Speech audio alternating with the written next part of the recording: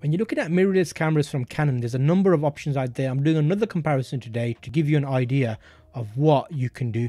We've got two cameras here, the M5 released in 2016 and the M50 released in 2018. Both a few years old, but they're still holding their own. You can see prices at the moment on Amazon, and you're seeing things like nearly $900 for the M5, and the M50 you're looking at things like $879. That's the Mark II version there, but they are very similar. One's a newer release than the other one, basically. So if I look at the comparison, let's see what do we think about this. So the first thing to note there, obviously one is the M5. It was released before the M50, so that's something to consider. It's an older camera versus the M50. You're looking at 2-year difference there, nearly a year and a half. Okay, so they're both SLR style mirrorless cameras, and one has a metal construction body. So metal construction means it will look a lot more pleasing to the eye. So let's give you an idea of what I mean. So if you look at that body there, see that detail there?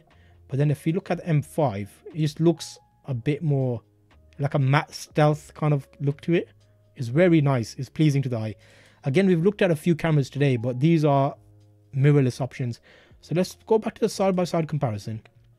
SLR, we've got similar max resolutions because that makes me think they're going to be the same megapixels, which they are, 24 megapixels each, the sensors, which is adequate for most use. One has a Digic 7 processor, one has a Digic 8 processor.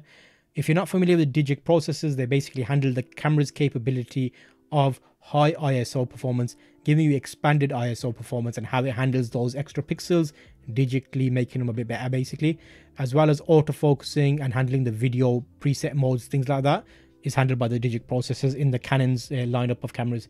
So there's a difference of a generation there.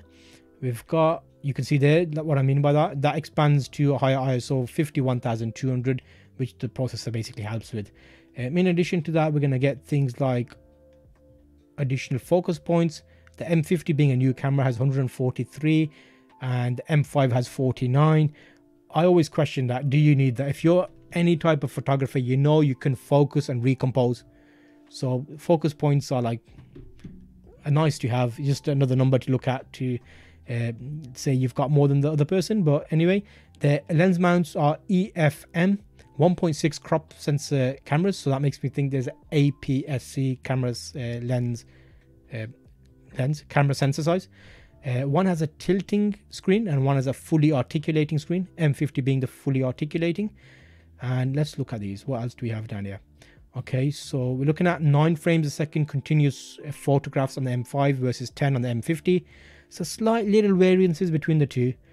The main thing here is going to be the video. So the M5 does 60 frames a second in 1080p, and you're going to get 24 frames a second in 4K on the M50. So that's basically where your main difference is, I think.